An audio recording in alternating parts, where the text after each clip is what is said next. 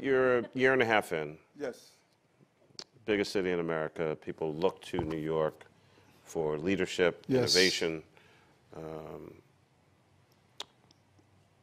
For the year and a half that you've been in, thing you're most proud of and greatest challenge you face? The greatest challenge is the migrant and asylum seekers. The Republican Party's failure to come up with real immigration reform is going to devastate this country, and the White House not having a real plan, I think, is irresponsible. And I've been extremely patient. It's been over a year. I've been having this conversation that we could do better.